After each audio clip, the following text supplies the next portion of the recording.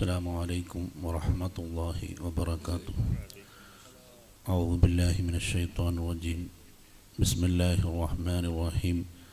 الحمد لله رب العالمين والصلاة والسلام على أشرف المخلوقين وعلى آله وصحبه أجمعين أما بعد.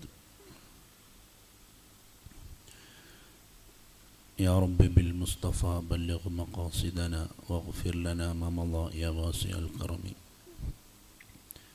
ഏറ്റവും ബഹുമാനാദരവുകൾ നിറഞ്ഞ ഉസ്താദുമാർ, മറ്റു ഉമറാക്കളെ, മുഅ്മിനീങ്ങളെ, മുഅ്മിനാത്തുകളെ, അല്ലാഹു സുബ്ഹാനഹു വതആല നമ്മുടെ ഈ മജ്ലിസ് സ്വീകരിക്കുമാറാകട്ടെ. അവൻ്റെ പൊരുത്തത്തിലായി ഹബീബായ റസൂലുള്ളാഹി സ്വല്ലല്ലാഹു അലൈഹി വസല്ലമ തങ്ങളെ പൊരുത്തത്തിലായുള്ള മജ്ലിസായി അല്ലാഹു കബൂൽ ചെയ്യുമാറാകട്ടെ. കൂടുതലായി ഒന്നും സംസാരിക്കുന്നില്ല. ബഹുമാനപ്പെട്ട റഫീഖ് സയ്യിദി ഉസ്താദിൻ്റെ വളരെ നല്ല ബൃഹത്തായ ഉപദേശങ്ങൾ കേട്ടു കഴിഞ്ഞു. അല്ലാഹു തആല നമ്മുടെ ജീവിതത്തിൽ പകർത്താൻ അല്ലാഹു തൗഫീഖ് നൽകുമാറാകട്ടെ. ഇനിയൊരു ഉപദേശത്തിൻ്റെ ആവശ്യം ഇല്ല. എന്നിരുന്നാലും ബദരീങ്ങളെ സ്മരിക്കുന്ന ഈ മജ്ലിസിൽ രണ്ട് വാക്ക് മാത്രം ബദരീങ്ങളെക്കുറിച്ച് അവിടുത്തെ പൊരുത്തം കിട്ടാൻ വേണ്ടി മാത്രം പറയുകയാണ്. അല്ലാഹു തആല നമ്മുടെ ജീവിതത്തിൽ ബദരീങ്ങളെ മദദ് ദില്ലും അല്ലാഹു തആല ജീവിതത്തിലുടനീളം അല്ലാഹു നിലനിർത്തി തരുമാറാകട്ടെ.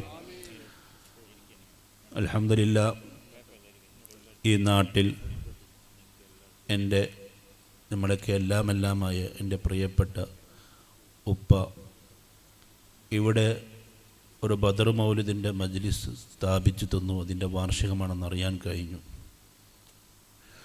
ഉപ്പയുടെ അനുസ്മരണവും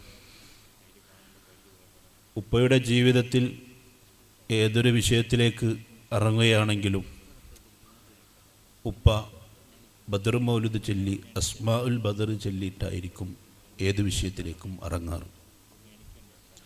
ഈ കഴിഞ്ഞ ഉറൂസടക്കം എടുത്തു നോക്കിയാൽ അതിൻ്റെ ആദ്യത്തെ പ്രോഗ്രാം നോട്ടീസ് നോക്കിയാൽ കാണാം ബദർ മൗലിദ്.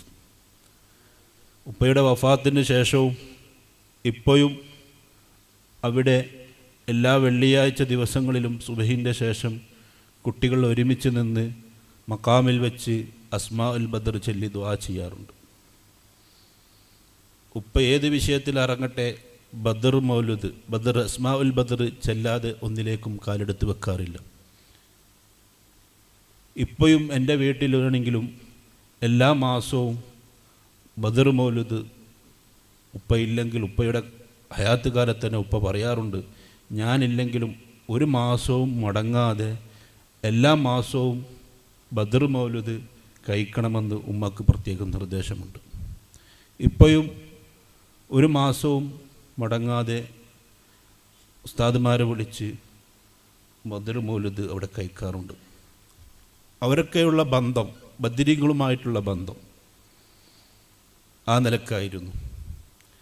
ഞാൻ ഓർക്കുകയാണ്, അവസാന സമയത്ത് ഉപ്പയുടെ ഉംറക്ക് പോയി തിരിച്ച് ഇങ്ങോട്ട് വരുന്ന സമയത്ത് അന്നും ഉപ്പയുടെ അസ്മാഉൽ ബദർ, ബദരീങ്ങളെ ചാരത്ത് പോയി അസ്മാഉൽ ബദർ ചൊല്ലിയിട്ടായിരുന്നു ഉപ്പ നാട്ടിലേക്ക് വന്നത്. അവരൊക്കെ ബദരീങ്ങളുമായിട്ടുള്ള മഹബത്ത്, ബദരീങ്ങളുമായിട്ടുള്ള അടുപ്പമായിരുന്നു. നമ്മുടെ എന്ത് വിഷമങ്ങളുണ്ടെങ്കിലും പ്രയാസങ്ങളുണ്ടെങ്കിലും അസ്മാഉൽ ബദർ ചൊല്ലി ദുആ ചെയ്താൽ അതിന് ഇജാബത്ത് കിട്ടും. നമ്മൾ അസ്മാഉൽ ബദർ ചൊല്ലുന്ന സമയത്ത് നമുക്കറിയല്ലോ, വദക്കറ ശൈഖു ദവാനി റഹ്മഹുല്ലാഹു തആല അന്നഹു മിൻ മശായിഖിൽ ഹദീസ് അന്ന ദുആ മുസ്തജാബുൻ ഇൻദ ദിക്രി അസ്മാഉൽ ബദർ. അസ്മാഉൽ ബദർ ചൊല്ലി ദുആ ചെയ്താൽ അതിന് ഇജാബത്തുണ്ട്, അത് മുജറബാണെന്ന് നമ്മൾക്ക് പഠിച്ചിട്ട് നമ്മൾ ഓതിയിട്ടുണ്ട്. അപ്പോൾ അസ്മാഉൽ ബദർ ചൊല്ലി ദുആ ചെയ്താൽ ഒരിക്കലും അത് തട്ടില്ല. ഞാൻ ഓർക്കുകയാണ്, കുറച്ച് ദിവസങ്ങൾക്ക് മുമ്പ്, മാസങ്ങൾക്ക് മുമ്പ് ഞാൻ കർണാടകയുടെ ഹവേരി ഭാഗത്തേക്ക് പോയപ്പോൾ, ഇന്ന് മൽഹറിൻ്റെ കീഴിൽ പ്രവർത്തിക്കുന്ന ഒരു സ്ഥാപനമുണ്ട്, മഹീസുന്ന എന്ന സ്ഥാപനം. ആ സ്ഥാപനത്തിൽ ഒരു പള്ളിക്ക് വേണ്ടി തറക്കിലിടാൻ വേണ്ടി പോയ സമയത്ത് ഞാനും ഞങ്ങൾ കുറച്ച് ആളുകളും അങ്ങ് നമ്മളെ കമ്മിറ്റിയിൽപ്പെട്ട ആളുകൾ പോയി ആ സ്ഥലം ഒന്ന് കാണാൻ പോയപ്പോൾ ഒരിക്കലും പള്ളിക്ക് വേണ്ടി പള്ളി ഉണ്ടാക്കാൻ പറ്റിയ ഒരു സ്ഥലമല്ല. ഞാൻ പെട്ടെന്ന് പോയപ്പോൾ പറഞ്ഞു, ഒരു ചുറ്റുഭാഗം കൃഷിഭൂമിയാണ്. ഈ കൃഷിഭൂമിയിൽ ഒരു പള്ളി ഉണ്ടാക്കി കഴിഞ്ഞാൽ എന്തായിരിക്കും? അവിടെ നിസ്കരിക്കാൻ വരുന്നവർക്ക് എന്ത് പ്രയാസമായിരിക്കും? എല്ലാ ഭാഗത്തും കൃഷിയുടെ സമയമായി കഴിഞ്ഞാൽ അതിലേക്ക് വരാൻ, ആ പള്ളിയിലേക്ക് വരാൻ ഒരു വഴിയില്ല. ഈ നിലക്ക് ഈ ഭൂമിയിൽ കൃഷി ഉണ്ടാക്കി കഴിഞ്ഞാൽ, പള്ളി ഉണ്ടാക്കി കഴിഞ്ഞാൽ പിന്നെ എന്ത് ചെയ്യും? പ്രത്യേകിച്ച് ഉറപ്പില്ലാത്ത ഭൂമി ആയതുകൊണ്ട് തന്നെ ബിൽഡിങ്ങിനാണെങ്കിൽ കൂടുതൽ ചിലവും വരും. അങ്ങനെ പള്ളിക്ക് വേണ്ടി കുറ്റടിക്കാൻ വേണ്ടി ബേക്കൽ ഉസ്താദിനടക്കമുള്ള പല ഉസ്താദന്മാരെയും വിളിച്ച് ഞാൻ പറഞ്ഞു, ഈ പള്ളിയിൽ ഈ സ്ഥലത്ത് ഒരിക്കലും കുറ്റിയടിക്കാൻ പറ്റില്ല. താൽക്കാലികം ഉസ്താദ് വന്ന നിലക്ക് എന്തെങ്കിലും അടിക്കാം, അല്ലാണ്ട് പള്ളി ഉണ്ടാക്കാൻ ഈ പള്ളി എന്താവില്ല, പ്രയാസമാവും. ഇൻഷാ അല്ലാഹ് നമുക്ക് മറ്റൊരു സ്ഥലം നോക്കാം. ഇനി എന്ത് പരിഹാരം? അവിടെ എല്ലാവരും ധരിച്ചു. ഞാൻ പറഞ്ഞു, ഇനി ഇപ്പോൾ ചെയ്യാൻ പറ്റിയ ഏറ്റവും വലിയ പരിഹാരം, പെട്ടെന്ന് ഞങ്ങൾ പോയിട്ട് നമുക്ക് റൂമിലിരുന്ന് ഞങ്ങൾക്ക് എല്ലാവർക്കും ഒരുമിച്ച് കൂടി അസ്മാഉൽ ബദർ ചൊല്ലി ദുആ ചെയ്യാം. ബദരീങ്ങളെ ബറക്കത്ത് കൊണ്ട് എന്തെങ്കിലും ഒരു ഫതഹ് ഉണ്ടാവും, അത് ഉറപ്പാണ്, അതിൽ നമുക്ക് സംശയമില്ല. അതുകൊണ്ട് എത്രയും പെട്ടെന്ന് ഇപ്പോൾ നമ്മൾ ചെയ്യേണ്ടത് പെട്ടെന്ന് പോയി അസ്മാഉൽ ബദർ ചെല്ലാമെന്ന് പറഞ്ഞു. ഞങ്ങളെല്ലാവരും ഉള്ള 10-15 പേര്, നമ്മളെ കമ്മിറ്റിയിൽപ്പെട്ട 5-4 പേരോളം കൂടി ഇരുന്ന് അസ്മാഉൽ ബദർ ചൊല്ലി ദുആ ചെയ്തു. ബദരീങ്ങളെ വിളിച്ചു ഏൽപ്പിച്ചു, ഞങ്ങൾക്കിതിന് പരിഹാരം കാണിച്ചു തരണം, എത്രയും പെട്ടെന്ന് ഇതിന് പരിഹാരം കാണിച്ചു തരണം. നമുക്ക് എല്ലാ ഫണ്ടും പാസ്സായിട്ടുണ്ട്, എല്ലാം റെഡിയായിട്ടുണ്ട്, ഇനി പള്ളി ഉണ്ടാക്കേ വേണ്ടുള്ളൂ. എന്ത് ചെയ്യണമെന്നറിയാതെ വിഷമിച്ചിരിക്കുന്ന സമയത്ത് ബദരീങ്ങളെ ഏൽപ്പിച്ച് അസ്മാഉൽ ബദർ ചൊല്ലി അൽഹംദുലില്ലാ, ദിവസങ്ങൾ കഴിഞ്ഞ് ആഴ്ച കഴിഞ്ഞു, 2 ആഴ്ചയുടെ ഉള്ളിലായിട്ട് ഒരു സഹോദരൻ ആ ടൗണിൽ തന്നെ 15 സ്ഥലം ഫ്രീ ആയിട്ടാണ് എഴുതി തന്ന സ്ഥാപനത്തിന് വേണ്ടി. ഫ്രീ ആയിട്ട് 15 സ്ഥലം ഫ്രീ ആയിട്ട് നമുക്ക് എഴുതി തരാണ്. കഴിഞ്ഞ 2 ആഴ്ച മുമ്പ് ഞാൻ വീണ്ടും പോയി. അപ്പോൾ അവർ പറഞ്ഞ് ചുറ്റും ഇനിയും കുറച്ച് സ്ഥലം കൂടി വേണം, എന്താ ചെയ്യുക? ഞാൻ പറഞ്ഞു, ബദരീങ്ങളെ ഏൽപ്പിക്കാം. ബദരീങ്ങളെ ഏൽപ്പിക്കാം, ബദരീങ്ങളെ നമുക്ക് എന്താക്കാം, ബദരീങ്ങളെ വിളിച്ച് നമുക്ക് പറയാം. അൽഹംദുലില്ലാ, ആ സമയത്ത് പോയപ്പോൾ തൊട്ടടുത്ത ആ പ്രദേശത്തുള്ള ആൾ അദ്ദേഹം പറഞ്ഞു, നിങ്ങൾക്ക് വേണ്ടെടുത്ത സ്ഥലം എടുത്തോളൂ, ബാക്കി എനിക്ക് തന്നാൽ മതി. ആ സ്ഥലവും അൽഹംദുലില്ലാ അദ്ദേഹം തരാമെന്ന് പറഞ്ഞിട്ടുണ്ട്. ഇൻഷാ അല്ലാഹ് ആ നിലക്ക് ബദരീങ്ങൾ അസ്മാഉൽ ബദർ ചൊല്ലി ദുആ ചെയ്താൽ ഇജാബത്തുള്ള കാര്യം ഉറപ്പാണ്. ഇങ്ങനെ ഒരുപാട് അനുഭവങ്ങൾ പറയാൻ കഴിയും. അതുകൊണ്ട് പ്രിയമുള്ള മുഅ്മിനീങ്ങൾ, മുഅ്മിനാത്തുകൾ, ബദരീങ്ങളുമായിട്ട് നമുക്ക് അടുത്ത കണക്ഷൻ വേണം. അസ്മാഉൽ ബദർ ദിവസവും ചെല്ലാൻ നമ്മൾ ശ്രമിക്കൂ. ഇനി ചെല്ലാൻ പറ്റിയിട്ടില്ലെങ്കിലും നമ്മൾ ബദരീങ്ങളെ പേരിൽ ധാരാളം ഫാത്തിഹ ഓതുക. അവർക്ക് ഈ ലോകത്ത് ഓരോ ആലിമീങ്ങളെയും ഉസ്താദുമാരെയും പണ്ഡിതന്മാരെ എടുത്തു നോക്കിയാൽ അവർക്ക് വലിയ ഔലിയാക്കന്മാരെ മർത്തബയിൽ എത്തി നോക്കിയാൽ അവർക്ക് എത്താനുള്ള കാരണം ബദരീങ്ങളുമായിട്ടുള്ള കലശനായിരിക്കും. അവർക്കൊക്കെ ബദരീങ്ങളുമായിട്ട് വലിയ ബന്ധമായിരിക്കും. അതുകൊണ്ട് പ്രിയമുള്ള മുഅ്മിനീങ്ങളെ, നമുക്കും നമ്മളെ മക്കളും ബദരീങ്ങളുമായിട്ടുള്ള ബന്ധമുണ്ടാക്കിയിരിക്കണം. വരാനിരിക്കുന്ന മാസം ഹബീബായ റസൂലുള്ളാഹി സ്വല്ലല്ലാഹു അലൈഹി വസല്ലമ തങ്ങളെ മാസമാണ്. നാം ഒരിക്കലും മറന്നു പോകരുത്. നമ്മളൊക്കെ ഹബീബിൻ്റെ മുഹിബീങ്ങൾ പെടണം. നാം മാത്രം പെട്ടാൽ പോരാ, എൻ്റെ മക്കളും എൻ്റെ സന്താന പരമ്പര ഖിയാമത്ത് നാൾ വരെ ഹബീബിൻ്റെ മുഹിബീങ്ങൾ, അവിടുത്തെ ഖാദിമീങ്ങൾ, ആശിക്കീങ്ങൾ, ഹബീബിൻ്റെ പേര് ധാരാളം സ്വലാത്ത് ചൊല്ലുന്ന മക്കളാവണം എന്ന് നമ്മൾ ചിന്തിക്കണം. ആ മക്കൾ ആ നിലക്ക് നമ്മൾ വളർത്തണം. ഹബീബായ റസൂലുള്ളാഹി സ്വല്ലല്ലാഹു അലൈഹി വസല്ലമ തങ്ങളെ റബീഉൽ അവ്വൽ എല്ലാ നിലക്കും നല്ല ഉഷാറാക്കി നമ്മൾ കൊണ്ടാടണം. ഏതെല്ലാം നിലക്ക് അലങ്കാരങ്ങൾ, മറ്റേ അലങ്കാര ലൈറ്റുകളോ എന്തെല്ലാം സംഘടിപ്പിക്കാൻ പറ്റുമോ അതൊക്കെ ചെയ്ത് ഹബീബായ റസൂലുള്ളാഹി സ്വല്ലല്ലാഹു അലൈഹി വസല്ലമ തങ്ങളെ മാസമാണ് ഈ മുഅ്മിനീങ്ങൾക്ക് കടന്നു വന്നതുള്ള മറ്റ് ജനങ്ങൾ മനസ്സിലാക്കണം. ആ നിലക്ക് ഹബീബിൻ്റെ മാസത്തെ നമ്മൾ വേണ്ട പോലെ കൊണ്ടാടണം. അള്ളാഹു തൗഫീഖ് നൽകുമാറാകട്ടെ, അള്ളാഹു തൗഫീഖ് നൽകുമാറാകട്ടെ. നിങ്ങൾക്കറിയില്ലേ, ഖുർആനിൽ പേരെടുത്തു പറഞ്ഞ, വളരെ ആക്ഷേപിച്ച് പറഞ്ഞ അബൂലഹബിന് തിങ്കളാഴ്ച ഒരു ദിവസം ശിക്ഷയിൽ ഇളവ് നൽകിയത് എന്തിൻ്റെ പേരിലാണ്? കേവലം ഹബീബായ റസൂലുള്ളാഹി സ്വല്ലല്ലാഹു അലൈഹി വസല്ലമ തങ്ങൾ ജനിച്ചു എന്നുള്ള വാർത്ത അവിടുത്തെ അടിമ സുവൈബത്തുൽ അസ്ലമിയ പോയിട്ട് ഹബീബ് ഇങ്ങനെ പോയി പറഞ്ഞ സമയത്ത് ആ ഒരു സന്തോഷം കൊണ്ട്, അന്ന് ഹബീബായ റസൂലുള്ളാഹി സ്വല്ലല്ലാഹു അലൈഹി വസല്ലമ പ്രവാചകനാണെന്ന് പോലും ആ മനുഷ്യൻ അറിയില്ല. കേവലം ആ ഒരു സന്തോഷം പ്രകടിപ്പിച്ചതിൻ്റെ പേര് തിങ്കളാഴ്ച ദിവസം ശിക്ഷ ഇളവാക്കി കൊടുത്തത്. അതുകൊണ്ട് പ്രിയമുള്ള മുഅ്മിനീങ്ങളെ, നമുക്ക് ഈമാൻ ഉള്ള മുഅ്മിനീങ്ങളായ ഞങ്ങൾക്ക് ഹബീബായ റസൂലുള്ളാഹി സ്വല്ലല്ലാഹു അലൈഹി വസല്ലം തങ്ങളെ മഹബ്ബത്ത് വെക്കുന്ന മുഅ്മിനീങ്ങൾക്കും മുഅ്മിനാത്തുകൾക്കും എങ്ങനെയും ഏത് നിലക്കും ഹബീബിൻ്റെ ആഘോഷമാകുന്ന റബീഉൽ അവ്വൽ കൊണ്ടാടിയാൽ നമുക്കൊരു വിജയം കിട്ടും, ഉറപ്പാണ്. നമുക്ക് രക്ഷപ്പെടാൻ കഴിയും, നമുക്ക് ഹബീബിൻ്റെ പൊരുത്തം കിട്ടും. നമുക്ക് അള്ളാഹു തൗഫീക്ക് നൽകുമാറാകട്ടെ.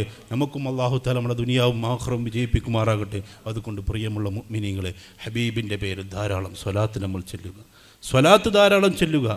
ഞാൻ മനസ്സിലാക്കണം, നമ്മുടെയൊക്കെ ഉപ്പയുടെ കുറിച്ച് ഒരുപാട് പറഞ്ഞു, ഉസ്താദ് പറഞ്ഞു, എന്തായിരുന്നു ഹബീബായ റസൂലുള്ളാഹി സ്വല്ലല്ലാഹു അലൈഹി വസല്ലം തങ്ങളോടുള്ള മഹബത്ത്.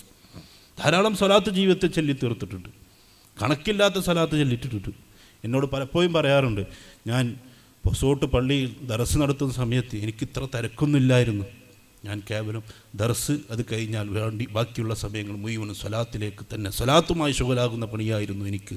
പലപ്പോഴും പറയാറുണ്ട്, ദർസ് കഴിഞ്ഞാൽ ബാക്കിയുള്ള സമയം തസ്ബീഹുമാലയും പിടിച്ച് സ്വലാത്ത്, കണക്കില്ലാത്ത സ്വലാത്ത് ഞാൻ ചൊല്ലി തീർത്തിട്ടുണ്ട്. അല്ലാഹു തആല അവരൊക്കെ ബറക്കത്ത് കൊണ്ട് നമുക്കും ധാരാളം സ്വലാത്തുള്ള തൗഫീക്ക് നൽകുമാറാകട്ടെ. അതുകൊണ്ട് പ്രിയമുള്ള മുഅ്മിനീങ്ങളെ, നമ്മളും ധാരാളം സ്വലാത്ത് ചൊല്ലുക. ഹബീബായ റസൂലുള്ളാഹി സ്വല്ലല്ലാഹു അലൈഹി വസല്ലം തങ്ങളുടെ മേൽ ധാരാളം സ്വലാത്ത് ചൊല്ലുക. ബഹുമാനപ്പെട്ട സയ്യിദന അബുൽ അബ്ബാസിൽ മർസി റളിയല്ലാഹു അൻഹു ദിവസവും 1,00,000 സ്വലാത്ത് ചൊല്ലിയിരുന്ന് കാണാൻ കഴിയും. എല്ലാ ദിവസവും നമുക്ക് പോയിട്ടൊരു ദിവസം ഒരു 10 or 100 സ്വലാത്ത് ചെല്ലാൻ തന്നെ മടിയായിപ്പോയി. അവരുടെ ജീവിതം പരിശോധിച്ച് നോക്കുകയാണെങ്കിൽ എല്ലാ ദിവസവും 1,00,000 സ്വലാത്ത് അവരുടെ ജീവിതത്തിൽ ചൊല്ലിയിരുന്നു. അള്ളാഹിൻ്റെ ഹബീബിനെ കാണാത്തൊരു സെക്കൻഡ് പോലും അവരുടെ ജീവിതത്തിൽ കഴിഞ്ഞിട്ടില്ല. ഓരോ സെക്കൻഡിലും ഹബീബായ റസൂലുള്ളാഹി സ്വല്ലല്ലാഹു അലൈഹി വസല്ലം തങ്ങൾ അവർ കണ്ടിരുന്നു. ഒരു സെക്കൻഡ് പോലും ഹബീബായ റസൂലുള്ളാഹി സ്വല്ലല്ലാഹു അലൈഹി വസല്ലം തങ്ങൾ കാണാത്തൊരു സെക്കൻഡ് എന്നിൽ നിന്ന് മറഞ്ഞു പോയാൽ ഞാൻ ഒരിക്കലും എൻ്റെ ശരീരം പുരുഷന്മാരെ കൂട്ടത്തിൽ ഞാൻ എണ്ണൂല എന്ന് പറഞ്ഞ മഹാനാണ്. അവരൊക്കെ ഹബീബിനെ സ്നേഹിച്ച്, അവർക്ക് എല്ലാ ഇബാദത്തും കഴിഞ്ഞിട്ടാണ്, നിസ്കാരവും മറ്റെല്ലാ സൽക്കർമ്മങ്ങളും എല്ലാം കഴിഞ്ഞിട്ടാണ് 50,000 സ്വലാത്ത് അവർ ചൊല്ലിയിരുന്നത്. അതുകൊണ്ട് പ്രിയമുള്ള മുഅ്മിനീങ്ങളെ, നമ്മളും ധാരാളം സ്വലാത്ത് ചൊല്ലും. ഇന്നൗലന്നാസി ബി യൗമൽ ഖിയാമത്തി അക്സറുഹും അലൈഹിസ്സലാം. ഏറ്റവും ഹബീബായ റസൂലുള്ളാഹി സ്വല്ലല്ലാഹു അലൈഹി വസല്ലം തങ്ങളിൽ ഏറ്റവും അടുപ്പക്കാരായിട്ടുള്ളത് ഹബീബായ റസൂലുള്ളാഹി സ്വല്ലല്ലാഹു അലൈഹി വസല്ലം തങ്ങളുടെ പേരിൽ ധാരാളം സ്വലാത്ത് ചൊല്ലുന്നവരാണെന്ന് ഹബീബായ റസൂലുള്ളാഹി സ്വല്ലല്ലാഹു അലൈഹി വസല്ലം തങ്ങൾ പഠിപ്പിച്ചിട്ടുണ്ട്. അതുകൊണ്ട് പ്രിയമുള്ള മുഅ്മിനീങ്ങളെ, ദിവസവും 700 സ്വലാത്ത് പണ്ഡിതന്മാർ പഠിപ്പിക്കുന്നുണ്ട്.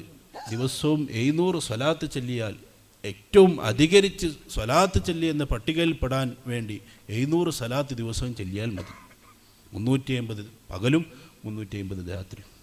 അങ്ങനെ 350 പകലും 350 രാത്രിയും ചൊല്ലിക്കഴിഞ്ഞാൽ നമുക്ക് ഏറ്റവും അധികം സ്വലാത്ത് ചൊല്ലുക എന്ന പട്ടികയിൽ നമുക്ക് പെടാൻ കഴിയും, ഏറ്റവും പ്രഥമമായിട്ട്. പിന്നെ അവിടെ നിന്ന് അങ്ങോട്ട് കൂട്ടിക്കൊണ്ട് പോവുക. അള്ളാഹു തൗഫീക്ക് നൽകുമാറാകട്ടെ. ഇൻഷാ അള്ളാഹ് ഈ ദിവസത്തോടു കൂടി ഇനി ഇൻഷാ അള്ളാഹ് ദിവസങ്ങളിലായിട്ട് ഹബീബിൻ്റെ പേര് ധാരാളം സ്വലാത്ത് ചൊല്ലും. ഹബീബിൻ്റെ പേര് ഒരു ദിവസം 700 സ്വലാത്ത് ചെല്ലാതെ ഞാൻ ഉറങ്ങില്ല എന്ന് നമ്മൾ തീരുമാനിക്കും. നാം തീരുമാനമെടുത്താൽ നമുക്ക് നടപ്പിലാക്കാൻ കഴിയും. അള്ളാഹു തൗഫീക്ക് നൽകുമാറാകട്ടെ. സ്വലാത്ത് കൊണ്ട് ഒരുപാട് പ്രശ്നങ്ങൾക്കും പ്രയാസങ്ങൾക്കും പരിഹാരം കിട്ടി നമുക്ക് പറയാൻ കഴിയും. കഴിഞ്ഞ മദ്ഹറിൻ്റെ സ്വലാത്തിൽ ജില്ലയിൽ നിന്നും ഒരു സഹോദരൻ വന്നു. അദ്ദേഹത്തിൻ്റെ കുട്ടിയുമായി വന്നു. എന്തായിരുന്നു കാരണം? അദ്ദേഹം പറയുകയാണ്, എൻ്റെ മകൻ എൻ്റെ അടുത്ത് വന്ന് പറയുകയാണ്, എൻ്റെ മകന് ക്യാൻസറായിട്ട് കാല് മുറിക്കാൻ വേണ്ടി ഡോക്ടർ പറഞ്ഞതായിരുന്നു. ഞാൻ മദ്ഹറിൻ്റെ സ്വലാത്തിലേക്ക് നേർച്ചയാക്കി ഈ സ്വലാത്തിൻ്റെ മജ്ലിസിൽ ഞാൻ കൂടാൻ വേണ്ടി നേർച്ചയാക്കി, സ്വലാത്തിലേക്ക് ഭക്ഷണം ഞാൻ നേർച്ചയാക്കി. അൽഹംദുലില്ലാ, ഇന്ന് ഇതാ ഈ നിലക്ക് നടക്കുന്നു. അൽഹംദുലില്ലാ, ഒരു പ്രശ്നവുമില്ല, ഡോക്ടർ പ്രയാസമില്ല, എനിക്ക് കാല് കെട്ട് ചെയ്യണ്ട എന്ന് പറഞ്ഞ് ആ സന്തോഷം പറയാൻ എൻ്റെ അടുത്ത് വന്നത്. കഴിഞ്ഞ സ്വലാത്തിലാണ് ഈ സംഭവം.